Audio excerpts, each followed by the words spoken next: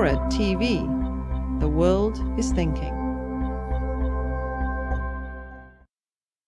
Throughout history, social crises have tended to be explained through the idea of decadence. You know, when society reaches a tipping point or enters a crisis period or falls apart, there has been a historical tendency to interpret the problem through the prism of excess and opulence. It's become a kind of default and quite unsatisfactory explanation for historical crises. You know, right from biblical times through to today, there has been this idea of society being corrupted by excessive greed. So, for example, you know, one of the most popular images from the crisis and collapse and demise of Rome is of Nero playing the fiddle and drinking wine during the Great Fire. You know, one of the best-known legends of the collapse of feudalism is of Marie Antoinette of France saying, "Let them eat cake."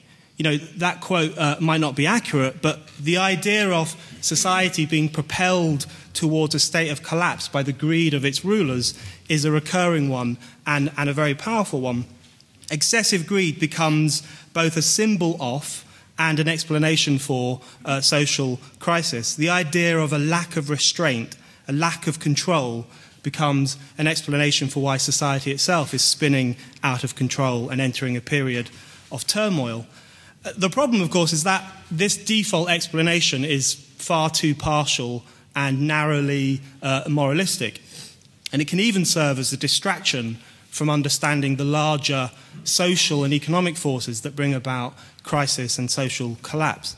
And yet today, people are putting forward very similar default explanations for the economic, social and moral malaise afflicting the society that we live in. You know, according to the title of one new book, we live in an age of greed. The modern day Sodom and Gomorrah is now seen as the kind of the square mile in the city of London.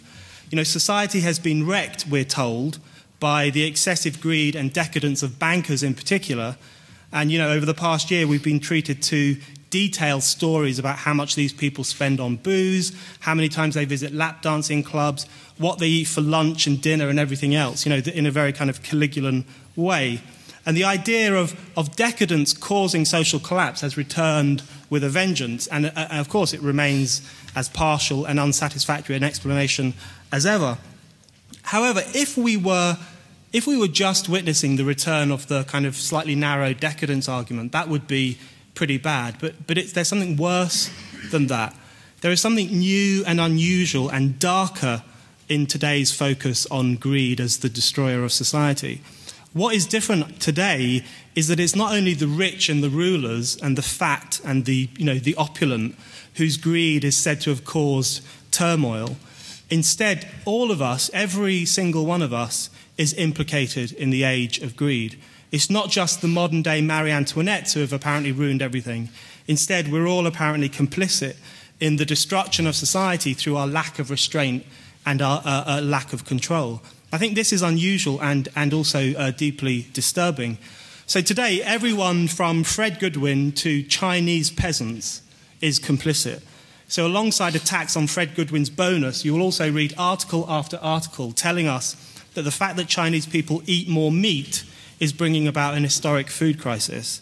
You know, alongside denunciations of bankers' fast cars and champagne lifestyle, you'll also hear denunciations of the fact that more Chinese and Indian people are buying refrigerators, which will apparently, you know, contribute to global warming and bring about the end of days.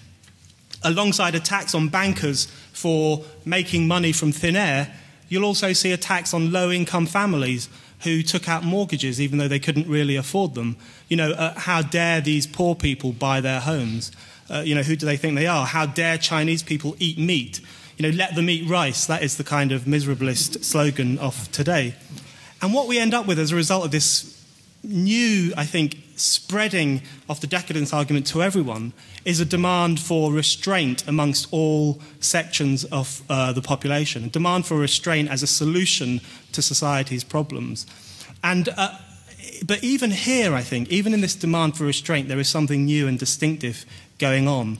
Because today, we're told to rein ourselves in, not in the name of redemption or as a way of improving our moral and intellectual selves, but simply in order to stop being so destructive.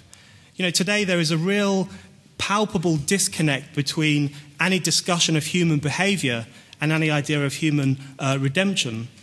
Because in history, movements that encouraged aesthetic living or simple living, they always tended to be linked to some philosophical worldview, some idea of making human beings better by testing them and developing them and building their character.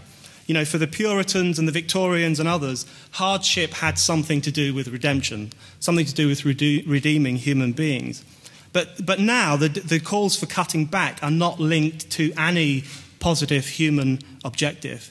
It's not about character building.